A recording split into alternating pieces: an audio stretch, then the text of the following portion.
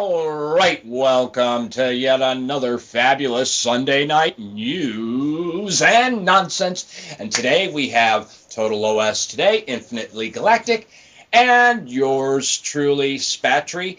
And Total OS Today is going to get us started.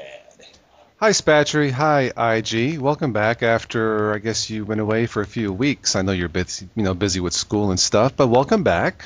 And thank you very much. Pleasure to be here. Yeah, thank you. And yes, Spatry, this is number 6, Sinner number 6. Yeah. A half dozen already. Boy, that's incredible. Boy, I tell you, as the saying goes, time flies as I'm suffering here. No, I'm just kidding. But you're going to be suffering before this episode's over. You do realize that? Yeah. The sinner report, and IG can guess who's the sinner and who's the victim here. But what have I signed up for? I tell you what, feel free to leave us anytime you want to. No warning is necessary. Just goodbye, and I'll catch you later. Okay? Yeah. Okay. That's it. I'm out. Bye. Okay. All right, folks. Yes. Welcome. Yay! We're funny. Yay! Young Skywalker, but you're not a Jedi yet. I will terminate Skywalker. Where is he?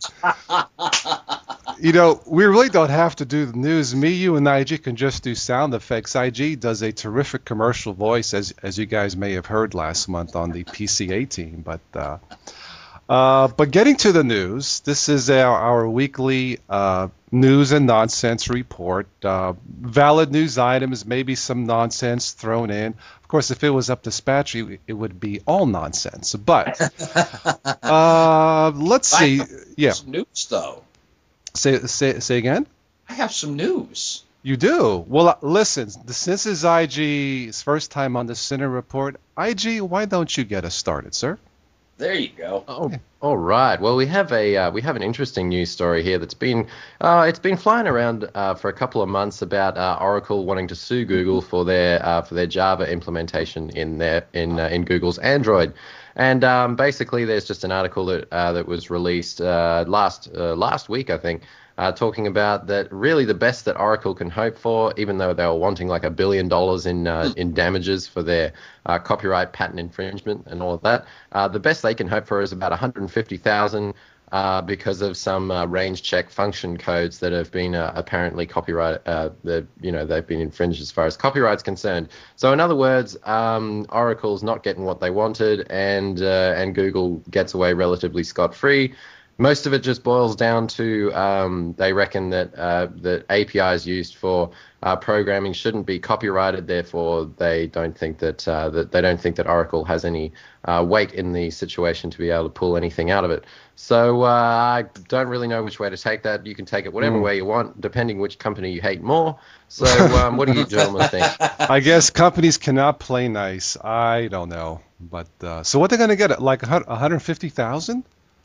I mean, that's still not. It's still an amount you could sneeze at. But compared to $1 billion, I guess they're kind of just wondering how much. 150. That's like what, Spatry? 2-3 gallons of gas nowadays. Yeah, but reminds you of that little story about the little orphan that wanted more. Yes. But you know what? The European government, as that article, they're the only ones that seem to make sense of this, in the fact that really software shouldn't be patentable, period. And I mean, that's a huge flaw in the system. We're seeing all kinds of these patent lawsuits going on like crazy. And the thing is, we're starting to see some birth pains happening. Something is going to happen with the patent system. It is going to collapse where software is concerned. That's my prediction. I don't know how you guys see it. But I'm starting to think that maybe, these little patent disputes are eventually, Well, the system, got to have its way. Yeah, I mean, it seems like the system, the patent verification system, or just the system seems broken. It's overwhelmed. And you would think, here we are, 2012, you think something could have evolved, as in intelligence, brains, lawyers, whatever you want to call it, they could have evolved to make this a bit more simplified for the benefit of everybody. Well, time will tell, Spatry. Yeah.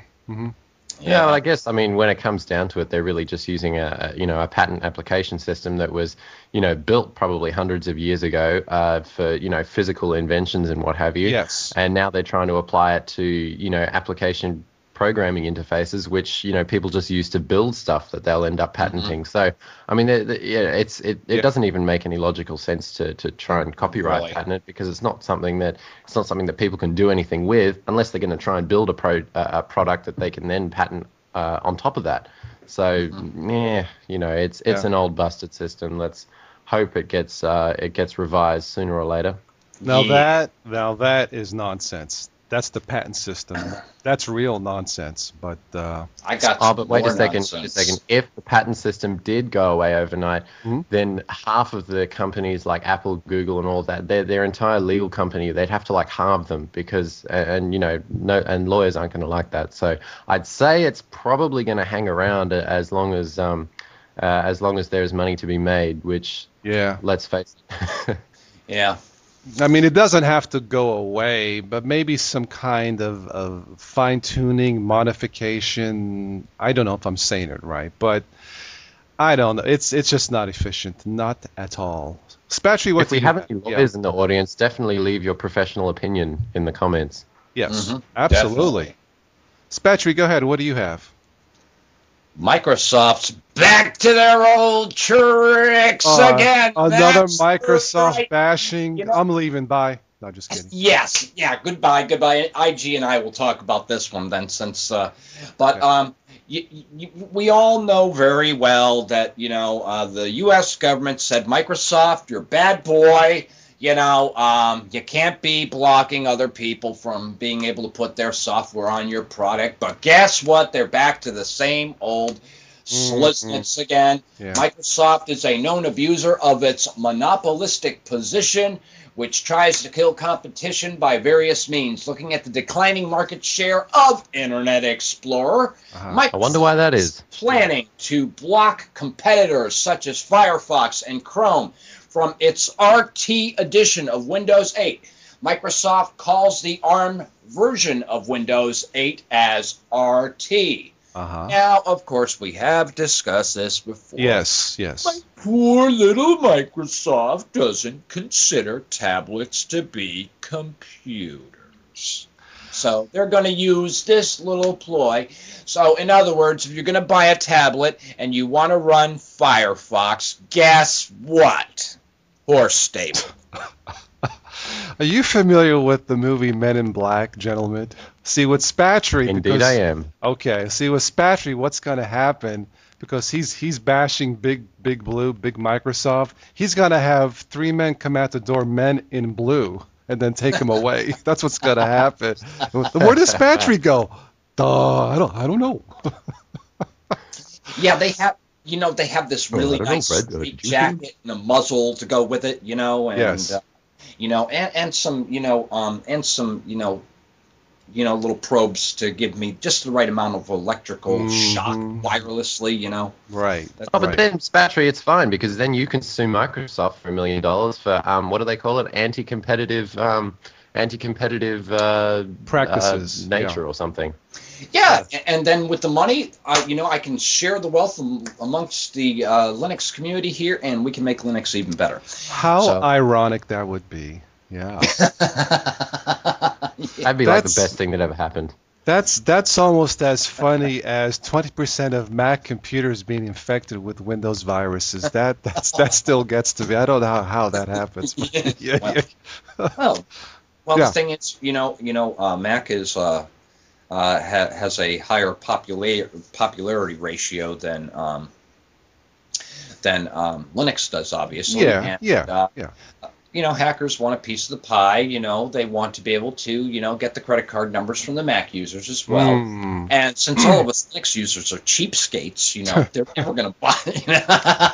Well, they'll say Linux schminix, leave them alone. They don't have anything, right? Exactly. And I mean, and I take that back. We're not, I'm thrifty, not cheap.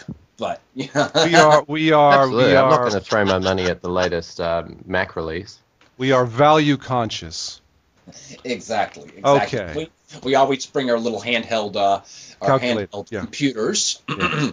Our Androids are little handheld computers because that's what they are. Oh. And every time we go shopping for peripherals, we're on a website while we're in the store aisle. Barcode it. Hey, Yeah. it's part number XZ44. Is that compatible? Oh, so I'm not the only one that does good. that. I'll take it. Oh no, that's the new rage, is like barcoding everything, right? Yeah. Yeah. Well, I like to search for the unusual news, as Spatry may have heard by now.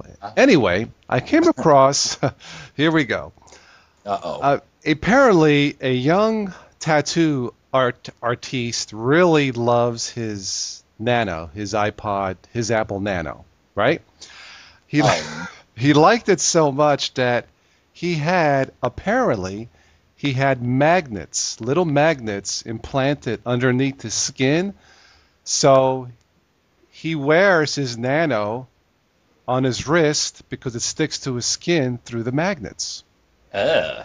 Now, yeah, and I'm like, well, I guess that's possible, but my thing is...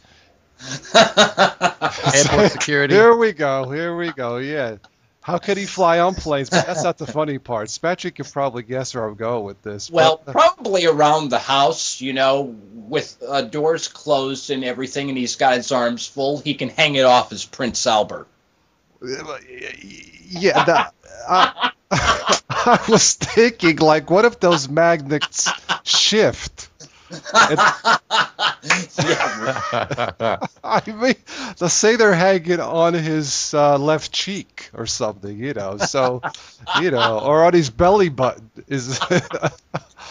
I think that's all that needs to be said about that. Yeah. Tell me about that. You said there was something about a printer. Well, I have a dilemma. I printed out 20 pages of something, and my ink ran out. And okay, so here's my dilemma. We've got to know what these 20 pages are. Yeah. Yeah, $30 for ink or $50 for a printer. Mm-hmm. So yeah. Well, you know what I used to do?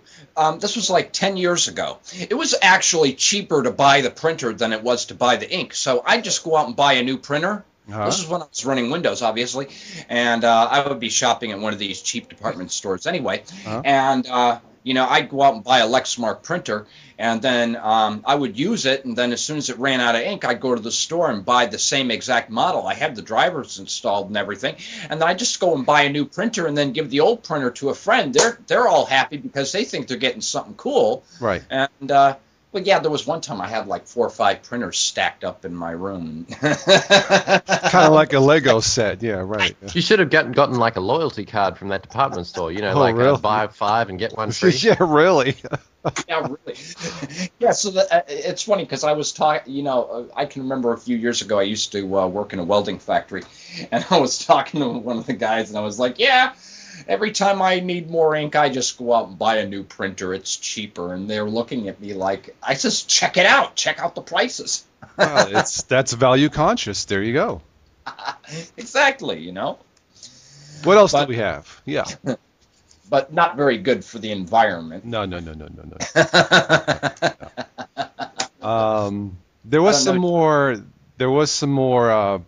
Speaking of company, we were talking about big companies. There was some more Sony news this morning on the radio. I guess they are still leaking. They're still bleeding money or losing money. Oh. And how can we? How can we save Sony? Sony's been around a long time, a respected, big electronics company known for some fine products of the past. Oh no! How do we? Well. They need a killer wow product, right?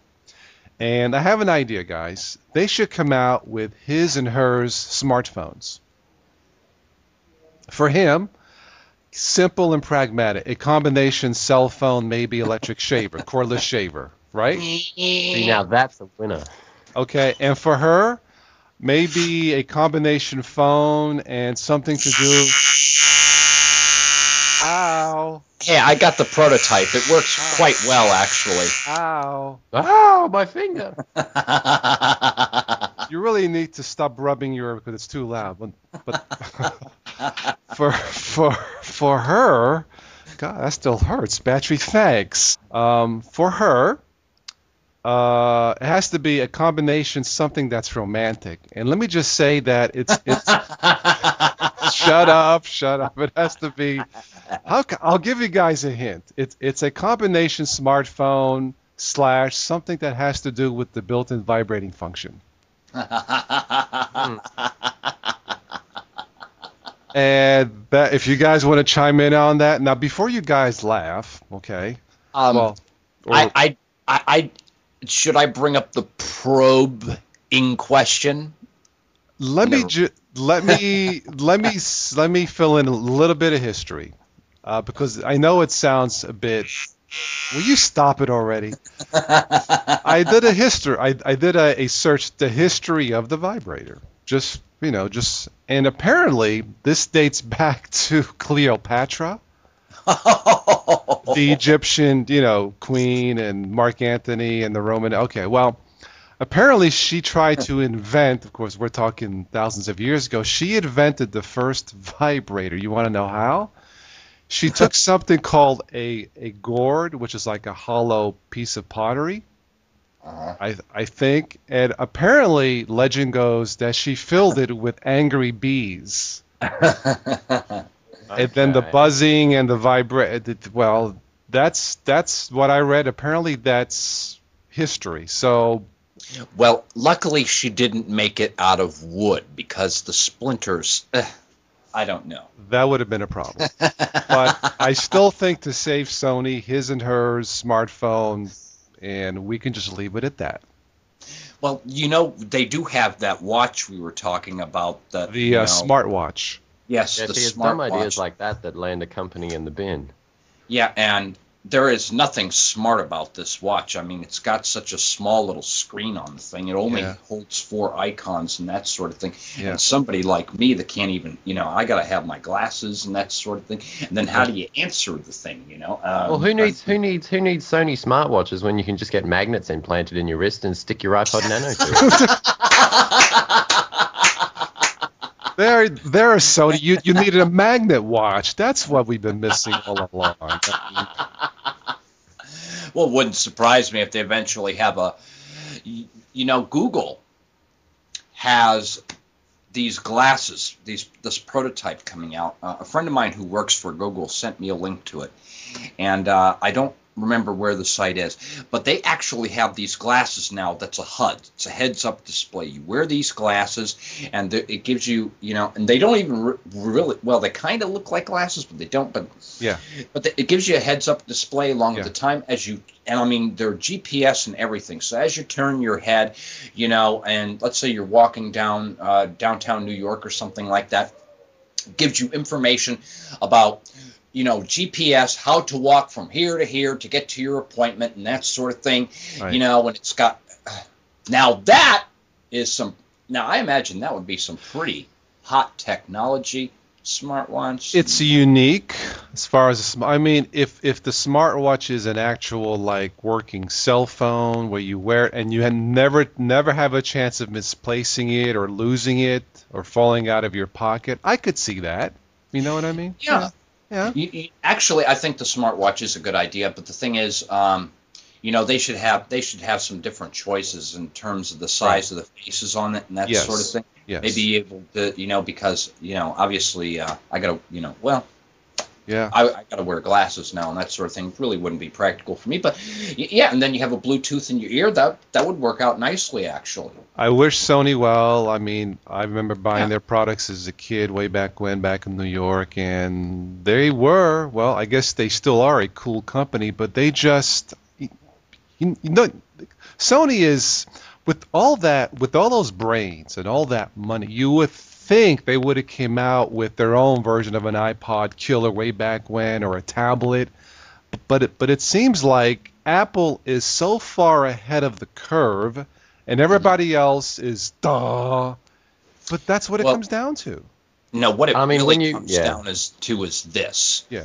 It's all of these patents that are out there, and it's hampering innovation. Okay, companies are afraid to make devices that offer technologies in a compact form to give out to other people because obviously they're going to be trampling over somebody else's patent. You know? Yeah, that's true. Think about That's true. that. It You know, could so be. if we get rid of patents altogether, we'll be able to see a whole boom in innovation, new technologies being brought to the consumer at an affordable value, Yeah, and it's very people true. even get a good quality product. You know, Mm. if because then they can pass the savings on to the end consumer because they're not shelling out billions. They're not shelling out 40 or 50 bucks per piece of hardware. For everything they To make. defend it in a court of law. Exactly, and Yeah. these products, cost them what, $2 or $3 a piece to make, and you're paying $200 to $300 for it. Well, Here's the thing. I mean, yeah. Sony, in Sony's heyday, they were the ones making like the DVD players, the CD players, Yes. the Yes. VCR players, all the professional like video camera Yes. gear that Right, when right. video cameras ran on tape and Yeah. all that stuff. Since the digital age, I mean, Sony really hasn't come out with anything spectacular. I mean, they've tried with smartphones and they haven't really done that well at all. No. They've tried with tablets and they've done even worse. And they're still kind of around in the TV realm, but I mean Samsung and Panasonic and those Yes. companies are all over the TVs with their smart TVs and all that. Yes. So I mean, for a company that used to make a killing out of home entertainment and professional recording gear, they're Yes. kind of being left behind. And I think that's where they're going to be bleeding. Well, it's not for lack of trying. You guys remember the Microsoft Zune player? Yeah. Ugh. I still have it. I have the first generation. Very, very reliable, easy to use. I thought at the time it was more user friendly than the iPod. And at the time, that was supposed to be the iPod killer. Obviously, it didn't happen. Now, here's the thing. Anything that comes out that's supposed to be the Apple killer, whatever, the iPad, the iPod, the iPhone, if the product is not either unique or wow factor or both, it's not going to happen. The Zune is a perfect example. It came out, okay, and I was playing with it. Well, okay, this is supposedly the iPod killer. Well, it has a sealed battery like the iPod. It uses proprietary software like the iPod. I'm like, here was the most dumbest thing of all that Mike, here it comes, Spatry. I bought a used one because I didn't want to spend $300, but I spent $100. Now, the Zune is basically a Microsoft media player, yes? Right? Uh-huh. Now, Yep. in their brilliant way of thinking, they created a Zune, a reliable Microsoft media player product that did not was unable to sync with the Microsoft media player software. You had to use the Yeah. Zune. What the frack was Absolutely. that? Had to be of all the brain dead dumbest. And it's like, wait a minute. It's a Microsoft media player that doesn't sync with media player. Duh. Okay, sounds good. Let's go ahead and sell it. Yeah, well, I think Zune was almost a separate entity that was just kind of bolted onto Microsoft in that Windows Media Player was a piece of busted garbage anyway, so they wanted to make something cool and slick like iTunes. Well, So I was not given a choice. Yeah. Yeah. I That mean, was- I've never even seen the Microsoft Zune in the flesh because it just wasn't big enough for it to be in normal stores. So yeah, there you go. Well, Microsoft Zune, smash or trash today on Sunday Night News and Nonsense. Well, I have it. It works great.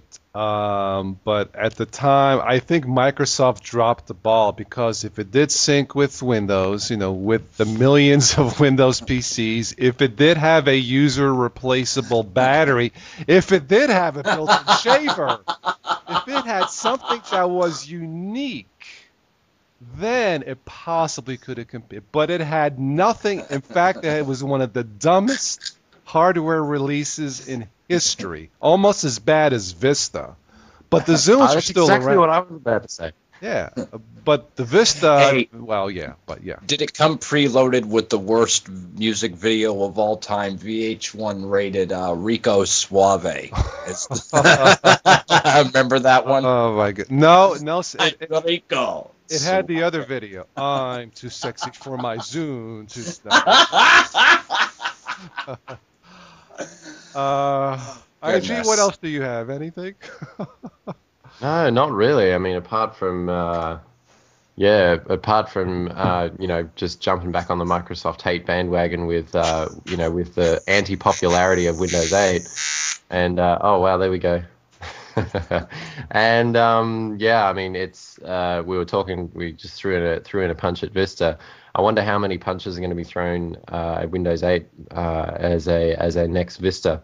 I don't think Windows 8 is going to be that bad, and I think Windows 8 is probably going to surprise everybody for the good. That's my prediction. So we'll see what happens. But they need to bring. I think it'll be good, but people will find it difficult. That's my guess. It may not be as big a splash as Windows 7 because Windows 7 was brilliant from the start. It was everything Vista should have been. Well, it had to be. Right. Otherwise, the company Well, finished. Yes. let me explain that the Windows RT that I was discussing, it will have two environments. It will have a Windows Classic environment, and it will have the Metro environment for apps. So apparently Microsoft has been listening to all of the It makes sense. that everybody has been making, and they're figuring, we better offer the Classic interface for this, because otherwise people aren't even going to touch this with a 10-foot pole. We're not even going to be able to give this away. Be a user-friendly company. It's that, folks, corporate guys, CEOs, it's not that freaking complicated. So listen to your users. Yes. And that's what they bragged about when they released Windows 7. You know, we've listened and we've made it so much better. And they did. They delivered. They did. I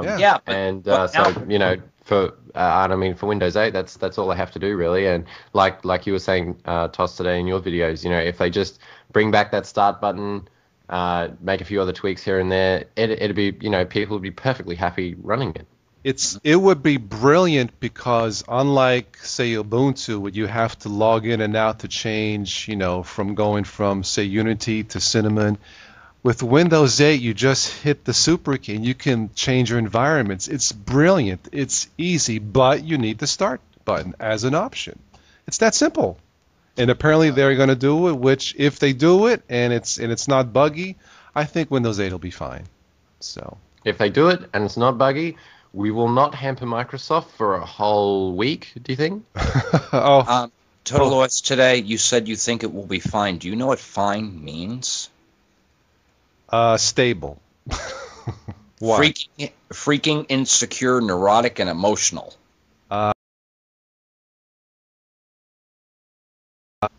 On that note, do we have anything else? Can I go? I'm out. Oh. I did come across something that's not really tech news, but this is kind of funny on a personal level. One of the all-time greatest movies ever made, The Godfather, right? Oh, yes. Apparently the estate of the son of the writer is being sued by the film company because apparently they released another sequel book, I haven't read it, without the permission of the film company. Ooh. And this shows, I'm like, wow. And this really shows a lot of disrespect to the family. And I think the problem was that the film company couldn't make an offer that they could have refused. Well, you know what I think they should do to solve this issue? Yeah. They need to put the head of the horse. That's what Will said. As long as he doesn't see the horse's head, he's fine, right? Yeah. Exactly. We'll put the head of the horse in the filmmaker's bedroom. Talk about the horse stable for real, yeah. Hey, and we can put some of the excrement with the head in the bed. You try to send a real message. Folks, I think we've gone over our allotted 15 minutes for this Sinner report. Spatry, that was really a crappy comment, let me tell you. I had to get back at him. I had to get back because last week I did my dinosaur report. He says to me, but that was really a crappy story, so I had to get back. Paybacks or Medivacs. Medivacs? Okay. Well, folks, on that note, thank you for listening to this somewhat bizarre Sinner report with my good friends Spatry and, of course, Infinitely Galactic from Australia.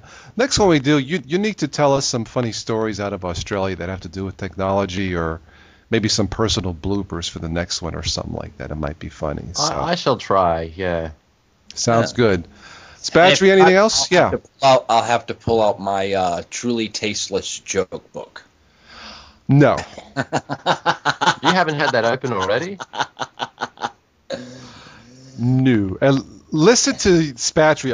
I like to keep this a family show. I monitor all comments. Sure he does. I do monitor all comments. Oh, you do, but you don't care. I haven't said it. I haven't issued any profanity tonight or during any episode. Although I have, it's just one of them things. I learned how to be vulgar without having to use profanity. Following show recommends parental guidance for audiences under the age of 15. It contains mild adult references. Thank you for listening. Goodbye.